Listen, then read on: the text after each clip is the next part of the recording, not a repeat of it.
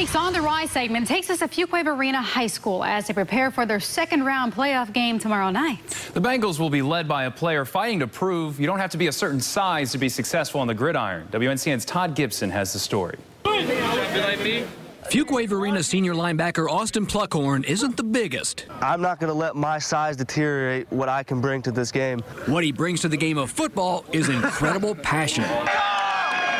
He's last of a dying breed. Pluckhorn is the perfect linebacker if he were playing in the 1940s. If it meant that I would have to, give blood, sweat, and tears, I will do that. If only he were bigger. I mean, obviously, I wish I was, the prototypical linebacker that was 6'2", 240 right now. If that were the case, college coaches would be flocking to Fuquay-Varina. They see the measurables, and one thing that they don't have a tool on or a way to measure right now is the desire and the passion and the heart. Pluckhorn is a four-year starter for the Bengals, the team's leading tackler for 3 years, an all-conference performer, which begs the question, how does he make all those tackles given his physical limitations?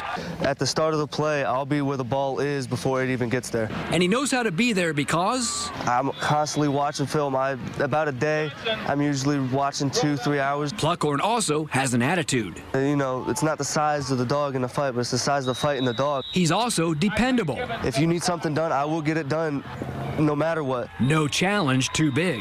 David and Goliath. You put me up against a Goliath, I will still get that done. The Bengals' next loss will bring Pluckhorn's high school career to an end. I don't really know that you can fill those shoes. Many could physically fill those shoes. Good luck when it comes to matching the heart and desire. In Fuquay-Varina, Todd Gibson, WNCN Sports. Good for him, and good luck tomorrow. That's the young man you want on your team. They play Northwest Guilford tomorrow, so again, good luck. Yeah.